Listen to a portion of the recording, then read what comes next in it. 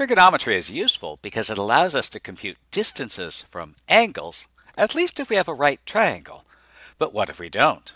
We can still use trigonometry by using what's known as the law of sines or the law of cosines. The problem is this: the basic trigonometric ratios are based around right triangles. But what if we don't have a right triangle? No problem, we can make one. And that's because we can always drop a perpendicular line. You'll go through the details in an assignment.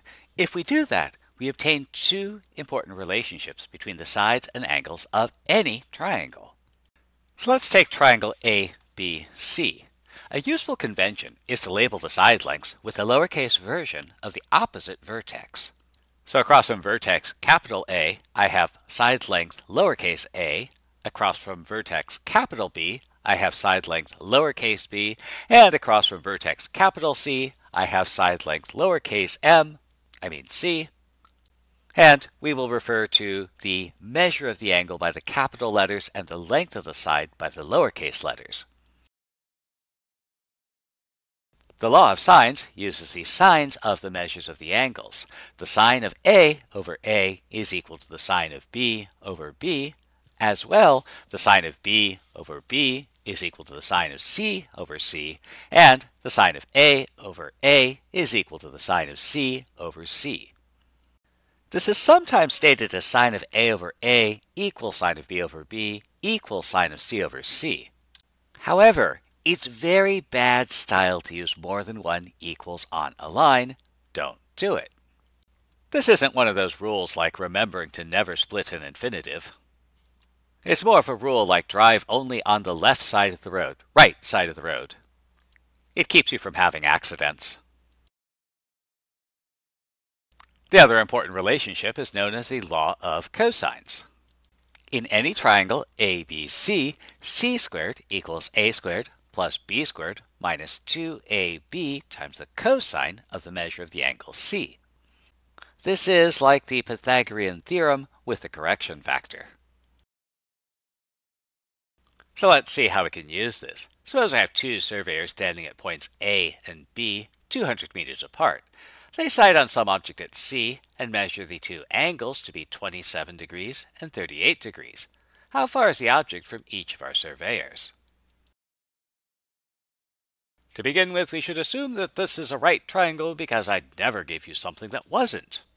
Oh, wait, you're confusing me with somebody who's nice. We should check to see if we have a right triangle by finding that third angle.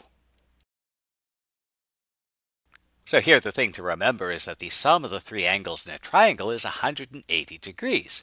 And so you know two angles, 27 and 38, whatever that third angle is, the 3 will add to 180 degrees, and so that gives us an equation, and we can solve that equation. And we notice that C is not a right triangle, and so we've wasted time. Or have we? Remember, knowledge is power. We went through all of this trouble to find the measure of angle C. Let's record it, because if it's not written down, it didn't happen. Now, since we want to know A and B, we can use the law of sines.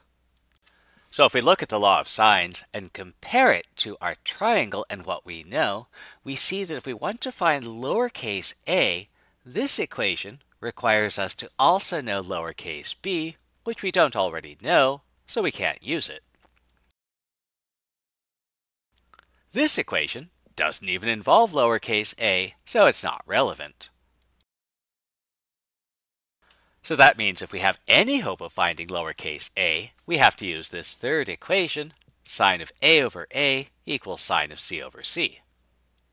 So let's fill in our numbers. A has a measure of 27 degrees, C has a measure of 115 degrees, lowercase c has a length of 200, and A is the only thing we don't know. Let's rearrange our equation a little bit and solve for A. And we'll use a calculator to find the values of sine of 27 degrees and the sine of 115 degrees. And that gives us our value of A. How about our value of B? Well, this time we have a choice.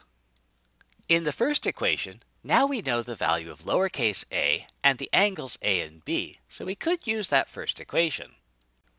But we also could use the second equation because we know the measure of the angle B and the measure of the angle C as well as the length C. So which equation do we want to use? And here's a good rule in life. Use the values you're most confident of. What does that mean?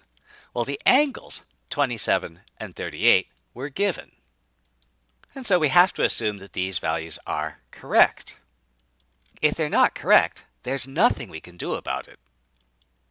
Likewise, this length, 200 meters, we also have to assume is correct, because if it isn't correct, we can't solve the problem. And so that means these angles A and B and this length C are all values we should be pretty confident of. Now, we just calculated two other values, the measure of the angle C, which we found by solving this equation, and the measure of length A, which we found by solving this equation. And so the question is, which solution are we more confident in? Now, this is a more complicated equation, and it involves a couple of new things, this sine of 27 degrees and so on. And so, while we should have some confidence that this is the correct value, we might contrast it with this equation, which is a much simpler equation using things that are very familiar to us. And so we should have more confidence that this value is correct than this value.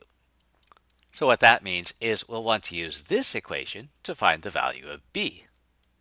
So substituting in our values, then solving for B, then using a calculator to find the sine of 38 degrees and the sine of 115 degrees gives us our value for B. For example, suppose we have a triangle like the one shown. We can label the unknown side little c, so the opposite angle is going to be big C. We can call the other two sides little a and little b, which means the opposite angles are big A, big B. And we can try to use the law of sines. Let's see, this first equation requires us to have angles A and B and side lengths A and B. And while we have the side lengths, we don't know either of the angles, so there are too many unknowns to use this equation. So the second equation requires us to have angles B and C and side lengths B and C. But again, while we know the angle C and we know the side length B, we don't know the measure of this angle B or the side length C, so we can't use this equation either. This last equation requires us to have the measure of the angle A and C and the side lengths A and C, and this time, we still don't have enough information to use this equation, so we should try the law of cosines. So in the law of cosines, we don't know C, but we do know A, B, and the angle C, so we can use this equation.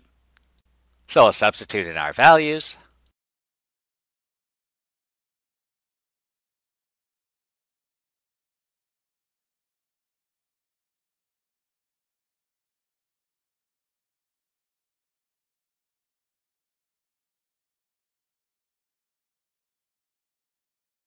Which will give us the measure of the side C.